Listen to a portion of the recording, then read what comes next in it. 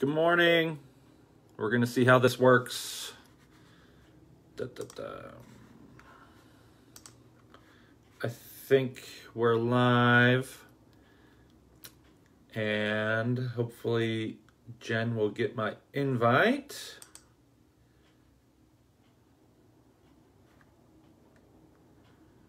Jill's watching. Good morning, Jill.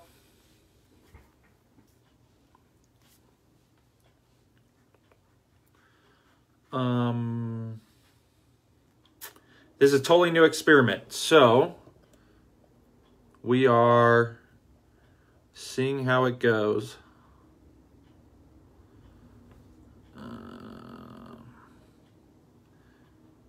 You always have coffee.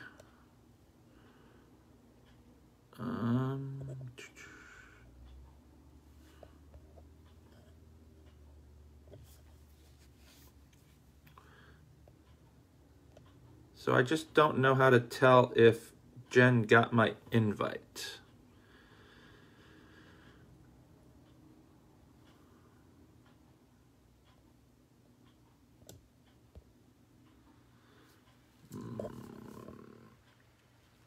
Oh, there we go. Jen is watching. Bring her on camera. This works.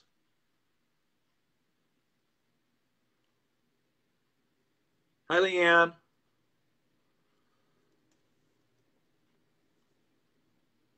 Hi, Scott. There we go. It works. This is hilarious. Oh. Blind.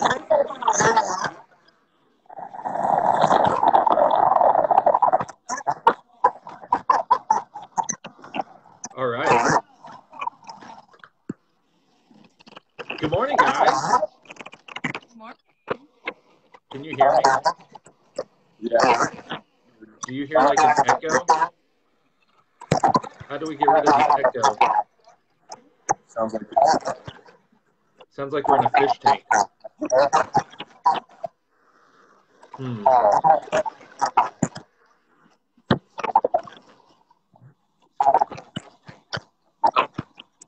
Yeah,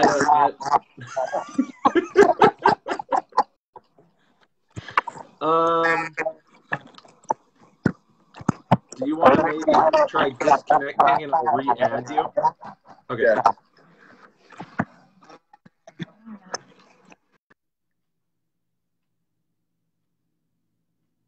An alien in a fish tank. Yes. See, this is fun experiment. So we'll try and give it a go again and see if re-adding them fixes it. I don't know.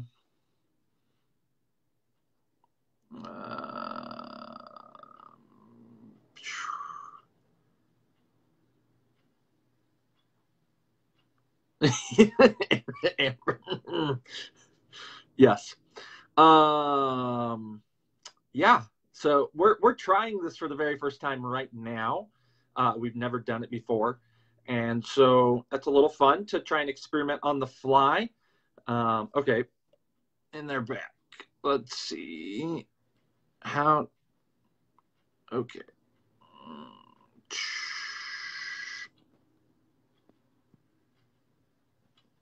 There we go. Good morning, Allison. Okay. Is it better? It sounds better. Yeah, I think it's working. Okay, because I closed the app totally and just started over. Okay. Good morning, guys. Good morning. Good morning. Zach, I'm John. I don't think we've officially met before. Yeah, Jen was telling me I think you guys met over last Christmas when I was in Denver at our winter conference, and so I was out of town, but she spoke at church for a few minutes. Yeah, she was there in tow with the kids, and that was fun. Crazy. I feel like that was so long ago. I actually didn't realize he hadn't met you, and then he's like, "No, I'm pretty sure I haven't met him." I was like, "What do you mean?" He's like, "Young guy from California." He's like, "No." Yep. So it does feel like forever ago because it's a crazy world. Oh, I know. And we were hoping to come over during the summer break, but I feel like we're just kind of waiting to see how stuff continues to unfold with COVID before we kind of go anywhere or do anything outside of Pullman. So Right. it's definitely changed our plans a lot in some ways. Now my wife's saying audio is all my problem. Oh. So, but we'll just press on and make everyone hear it, because the point is for you guys to talk and them to hear less of me. So, well, I would love for you guys. So, for those that don't know, Zach and Jen are Cru missionaries at WSU, Washington State University, that Valley View supports. Do you guys hear the terrible echo when I talk? No, Okay. it sounds pretty good to us. Okay, great. So maybe you guys, I would love for you just to share about yourselves, your ministry, and how you got connected to Valley View, because, there's new people that might not know who you guys are, and just give them a chance to get to know you guys and then hear about how ministry's going at Wazoo in COVID-19 and what it looks like to do ministry in a totally weird, different environment. Yeah, well, I'm sure you're feeling some of that as you're doing these now on Tuesdays. Well, I can start with the history of Valley View. So I grew up in Kent, we would go to a Lutheran church on holidays and stuff, but I didn't know the name of the church, Valley View, but you guys were the church that had the crazy things on your reader board. Like, in I just remember being like, oh yeah, like people just knew. They'd be like, oh, did you see the funny thing on that crazy church's reader board today? So it just was like a thing. I knew that there was a church where your guys' churches and stuff, but it actually wasn't until I think I was in college. Not life starts to come together. I was in college, so I had just joined staff and was in support living at home. But I went into Cutter's County when Alan and Cindy were running it, which now I think is a nail salon or something, in Covington. And Alan chatted me up and I ordered a coffee. So he just, doing his EV thing, just started talking to me and my mom and asking about our story. Found out I was a believer and then invited me to church. And I started attending Valley View because I didn't really have a home church in Kent. I came to faith right before my senior year of high school and then really grew my faith in college away from home. So started coming, and then you guys became like a family, and that women's Bible study in the morning was like my little group. So awesome. Did you want to talk? What were your other questions? Sorry, you had so many at once. Oh, yeah. So, if you guys want to share a little bit about yourselves, and just kind of an overview of your ministry with Cru, and then we can just, talk about, sorry, the echo is very distracting. So it's like I hear it and it's like, just like, what's it like to do ministry for you? Like, so what's your normal ministry, and then what does it look like to shift to change ministry now? And where are you seeing the Lord at work? Encouraging stories. Wherever we go. Ended. Yeah. Well, I guess Jen just shared a little bit about herself, so I can share a bit about myself. I was born and raised in Hawaii, and came to Washington State for college. And like Jen mentioned when she was sharing, we both grew a ton in our faith by being involved in Cru as students. That's where I was raised in a Christian home, but that's where I really understood what it meant to surrender your life to the Lord and walk as a believer and grow in your faith. And definitely how to share my faith was all through Cru in college. And then I guess briefly for us, we dated in college, went through a big messy breakup shortly after we graduated. Neither of us saw ourselves joining staff with Cru when we were graduating from college. Jen became a teacher. I played baseball in college, so playing professional baseball was the dream, and got to do that for a few years. But it wasn't for both of us about 3 years after we graduated, and we were broken up at this time. When my baseball career ended, I felt the Lord calling me to join staff with Crew. So I pursued that. And then about 6 months later, Jen felt called as well. And so I ended up back at WSU as my first placement when I joined staff with Crew. And then Jen ended up at UCLA. And then I guess fast forward a bunch, we got married about like 4 years into our staff career. I thought you were going to say 4 years ago. I was going to be like, what do you mean? It was 6. We spent a few years at UCLA, and then now we're back. We just finished our third year back at Washington State. And so, yeah, it's been quite a journey. And I mean, that's one of those things as a believer, right? You don't know exactly where God's always going to lead you. He can start you off on one path and then kind of start nudging you in a different direction. And everything he does, right, prepares you for what he has in store for you next. So that's kind of where we're at. And I guess to get into, so I typically I just kind of work with initial context is what we call it, which is anybody and everybody. Largely the dorms is where I do stuff. And so typically before COVID, it looked like discipling girls on campus and leading. We have a weekly Bible study that's for everybody. And I had 3 student leaders that I would train, and we'd write the study together, and then we'd lead it together on Monday nights, and sharing on campus, having outreach events on campus, like just being on campus. And then Zach has always focused primarily, but not exclusively, with athletes. And then he's been working with, what do you call it, ROTC cadets? Valor is what the ministry is called. It's a ministry. And so ROTC cadets, and here at Washington State, we have all 3 branches. Yeah, Navy, Air Force, and Army, all here at WSU. So you just offended all the Marines. Well, so we don't. U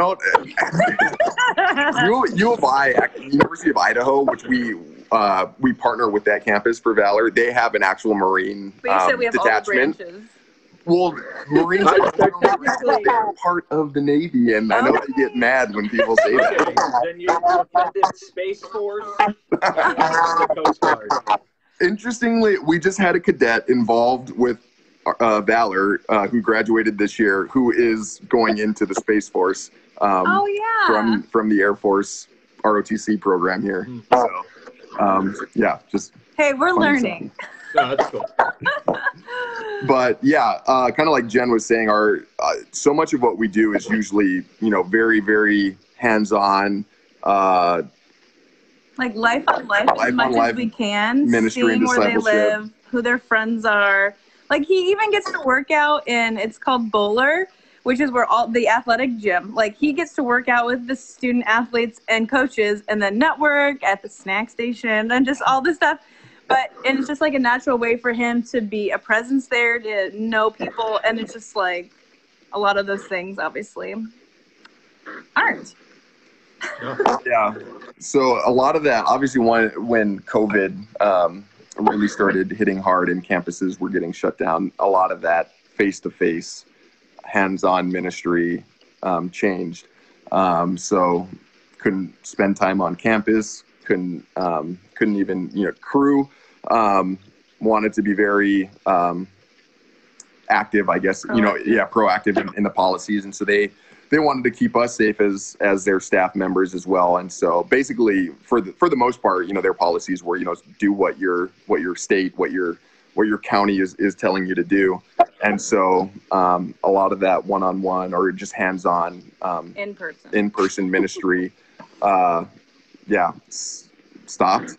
But it was really encouraging, just the technology that we have today. I mean, even like what we're doing right now, being able to communicate like this and using things, other platforms like Zoom, connecting with students that way, really like enabled us to do a lot of the same things that we were doing, a lot of the discipleship, especially outreach, evangelism looked a lot different because we couldn't meet up with people on campus and talk about the gospel. So a lot of that was looked different, but a lot of the discipleship stuff actually looked somewhat similar, just, doing it through a platform like this with our students. So things definitely changed. It was definitely challenging and more difficult. And even for me, like, I'm naturally an introvert.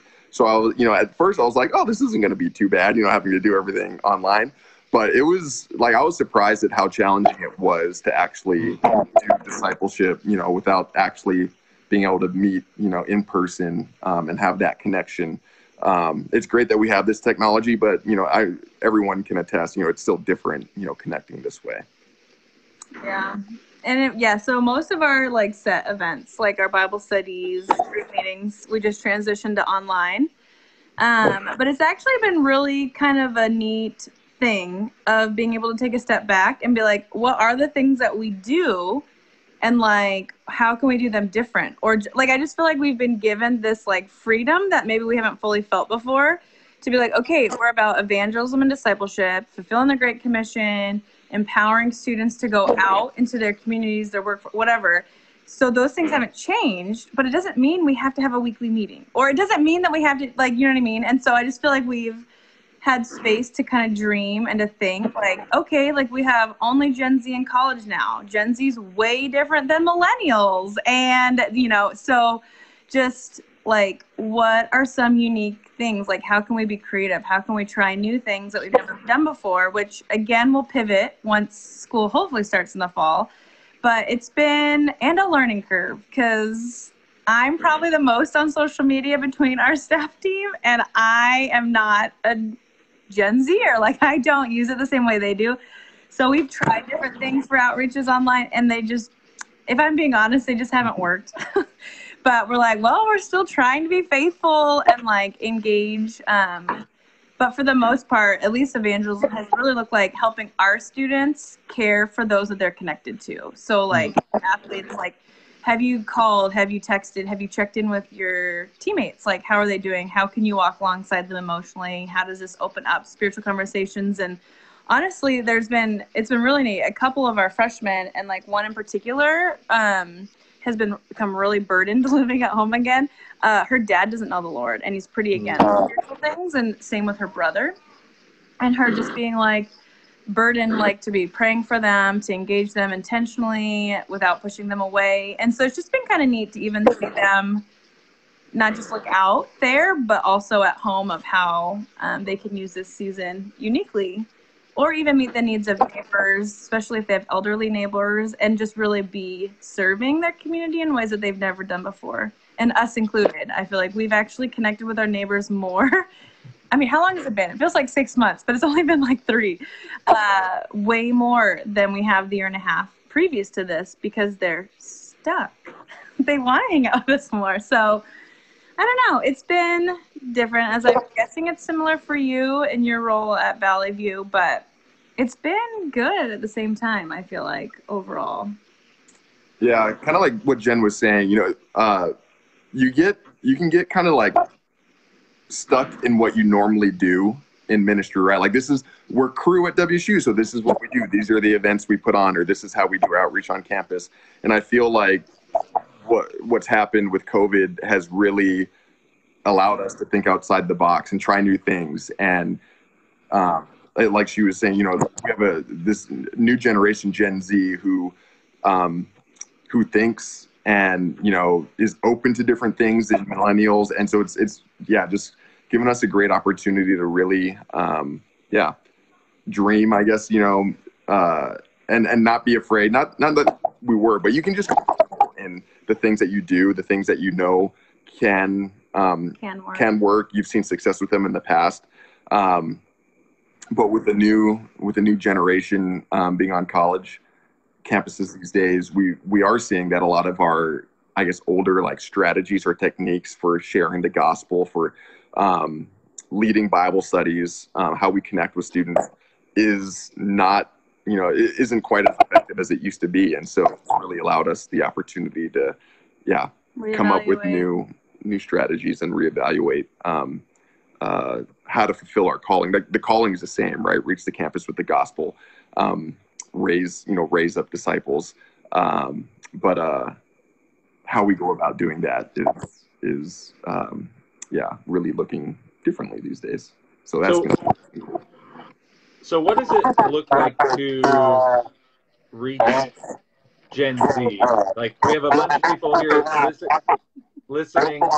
Like, what do you guys, your experience is trying to reach a different generation that is different than millennials, is different than Gen X, baby boomers?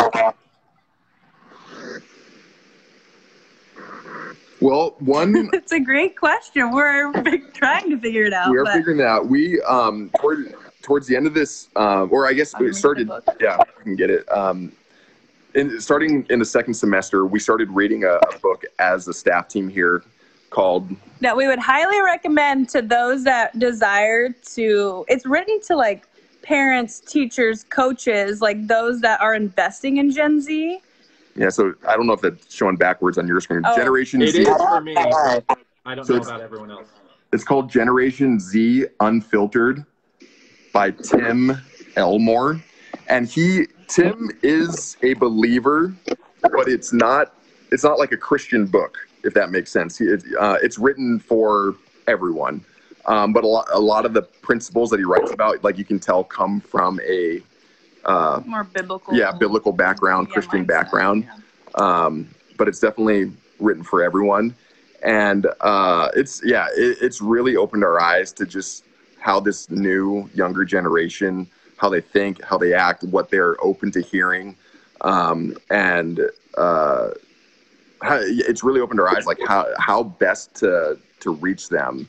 And even like for us, a lot of how we like traditionally share our faith on campus, if you're familiar with Crew at all, we use the Knowing God Personally booklet, like a little pamphlet with 4 points, starting with that God loves you. And through reading that book, I think we've realized like that isn't necessarily like, even though like completely like believe, right, the gospel is powerful. That's all you need to share with someone in order for them to come to know the Lord. Sharing it in this way isn't necessarily the most, the best way that they're open to hearing the gospel, the most receptive to. And so doing things much more like visually, not just in a little booklet, but like doing it, sharing the gospel in a way that is much more interactive visually, we found is more effective at reaching them.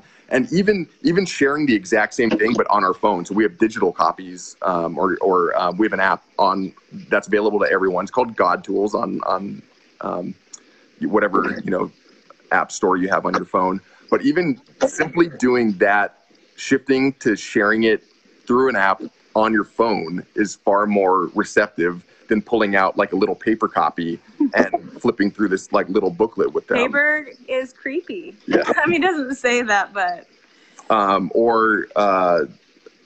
Basically doing as much as we can digitally is really much more receptive.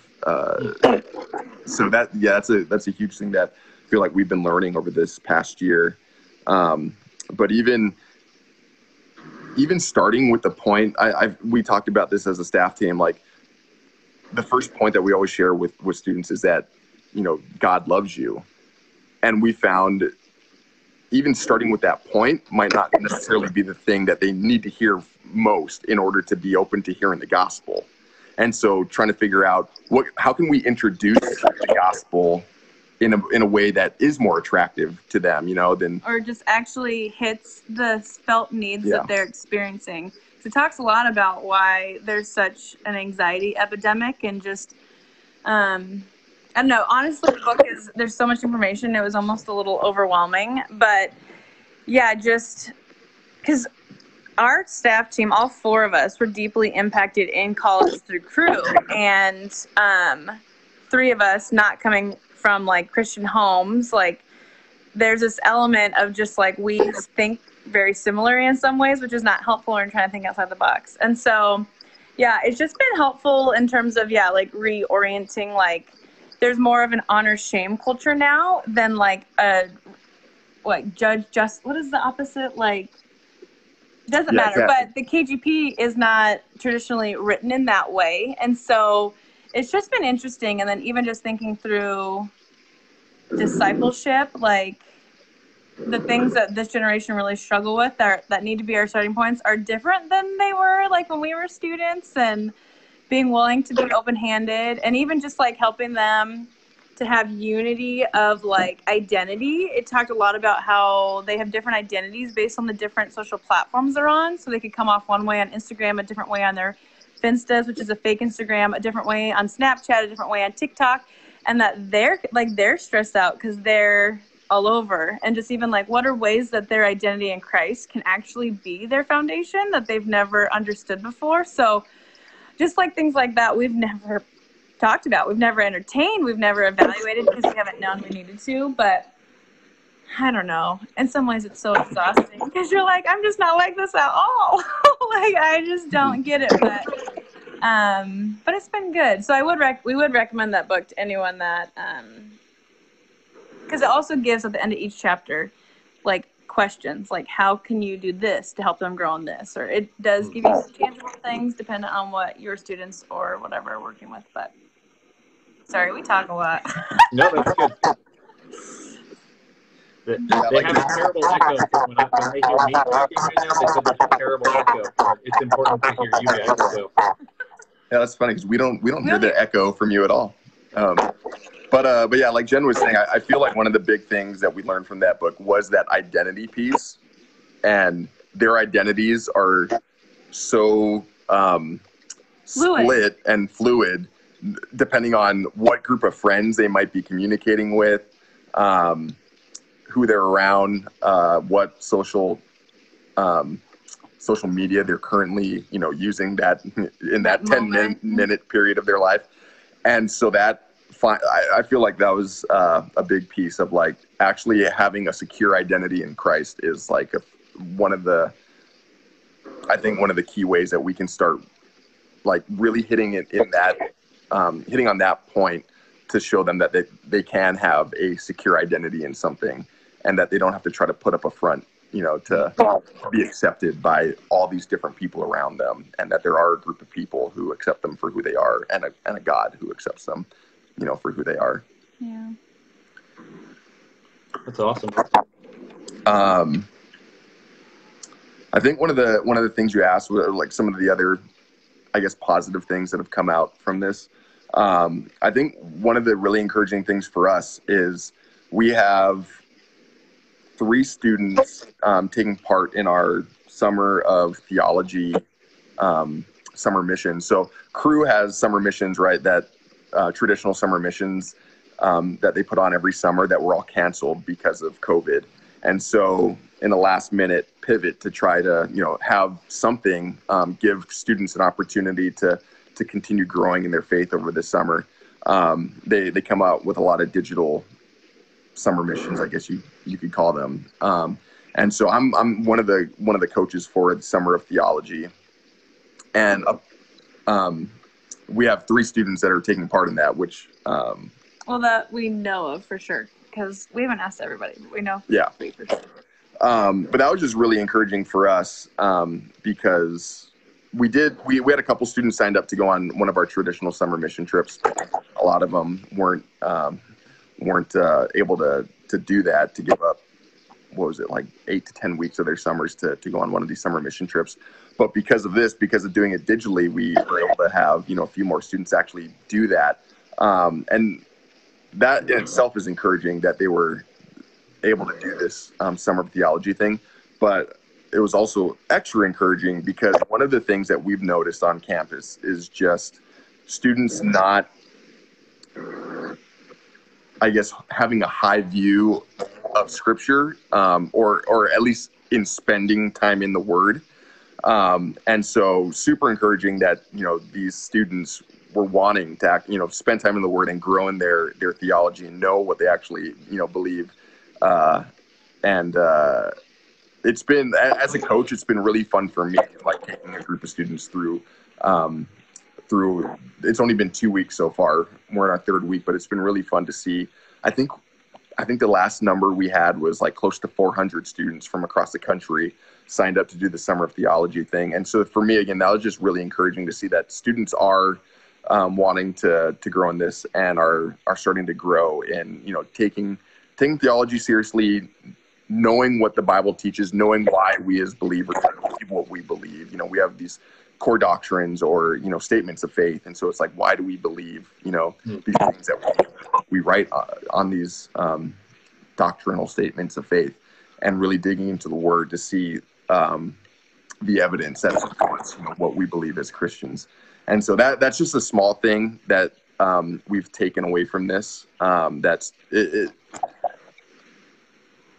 It's provided the space, I think, for students to realize, I have time now. I'm not as busy on campus in class. I can actually, use my time to get into the Word and dive into that a little deeper. I don't know if you have other questions that you want to ask. No, I think that it's great. I think we kind of, I didn't have like a specific agenda. I just thought, let's let the Valley View people hear from you and get to know some of their missionaries they support. So. And I will just add one more thing. Again, because of COVID and switching to everything digitally, towards when it hit, like we started sensing the need for community, obviously, within our group. And so to help have community, to help, just continue to encourage each other. We started like a weekly devotional, like what you're doing on Facebook Live. Like we would do that through Zoom, and invited all our students to be a part of that. And it was really encouraging to see how many students actually did take part in our weekly devotionals, daily devotionals. They're Monday through Thursday. How many students were actually a part of that during the school year? But we're continuing that over the summer, and there's been a good number of students that have continued doing it over the summer. So again, that kind of just builds off what I was sharing about students starting to show more of an understanding of the need to be in the Word, and need to grow in their understanding of Scripture. Say hi.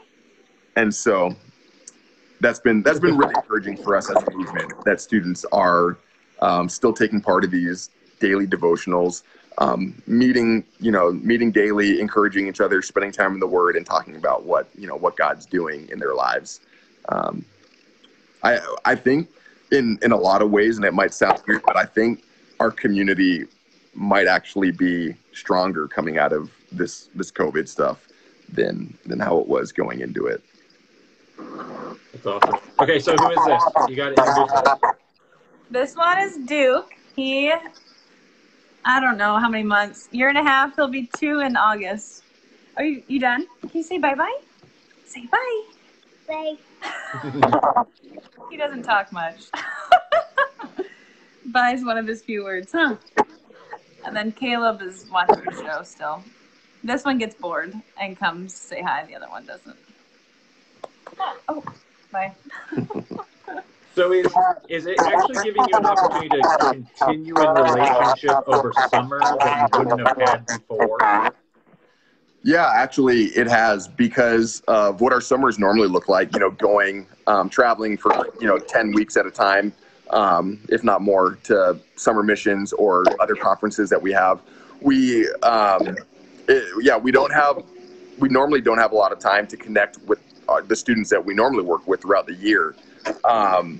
But because of our new summer formats that we have this year, it has enabled us to spend a lot more time. It's still not like a weekly kind of thing, but almost at least every other week.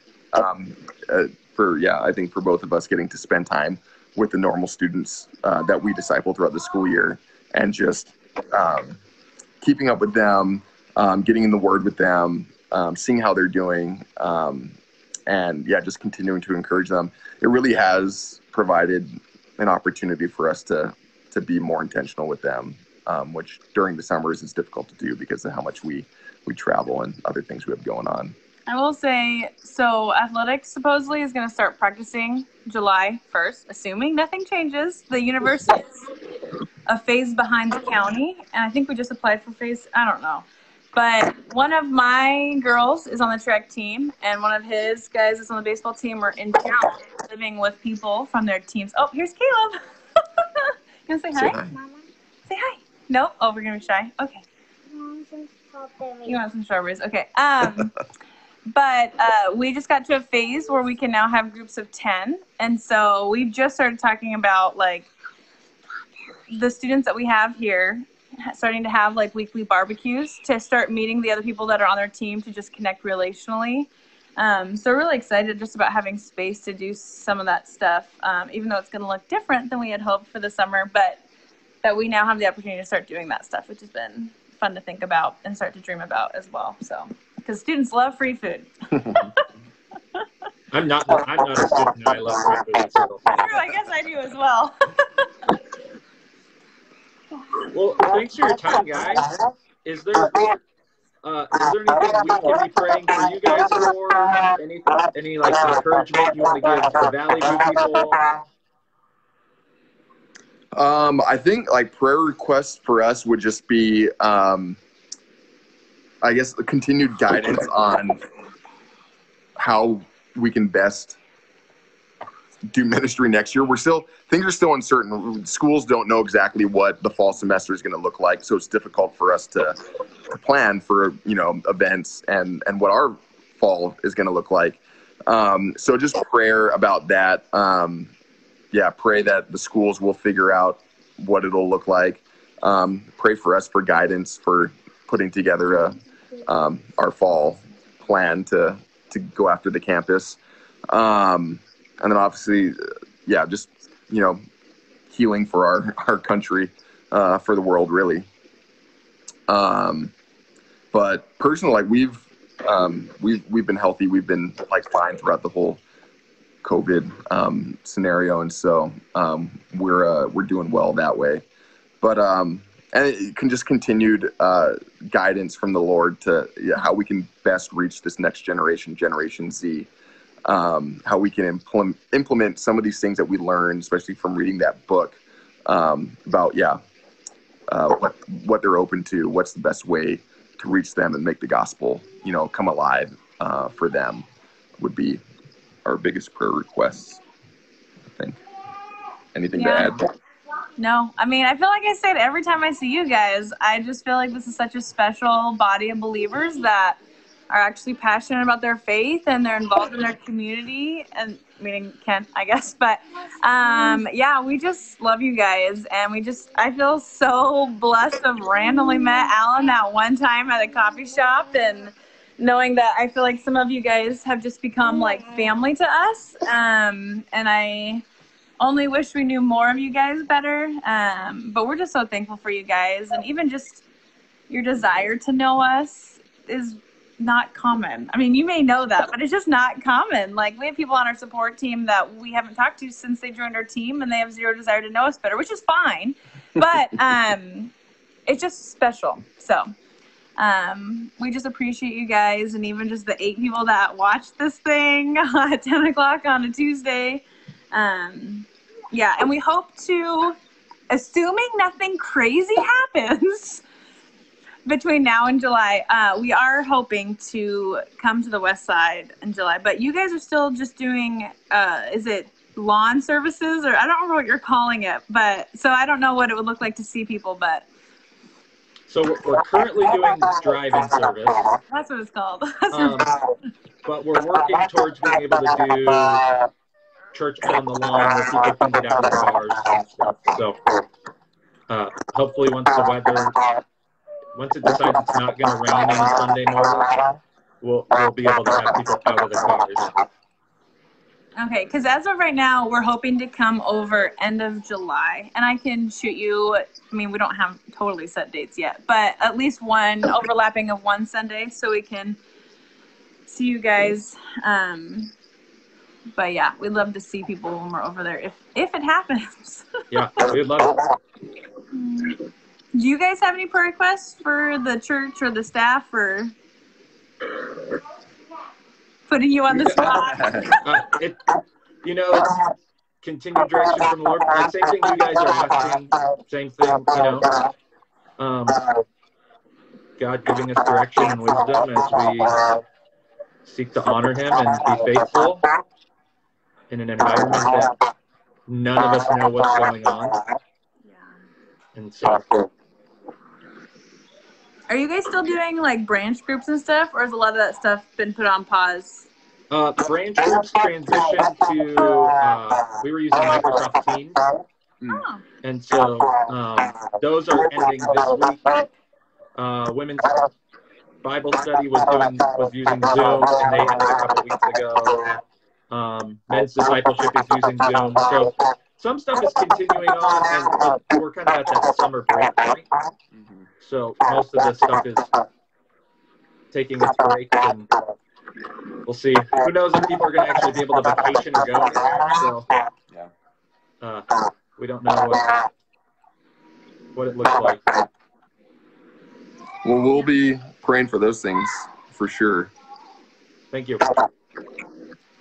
This is All right. fun. Yeah. I guess I do this every well, I guess you don't do a live thing every Tuesday, but No, I have not. So.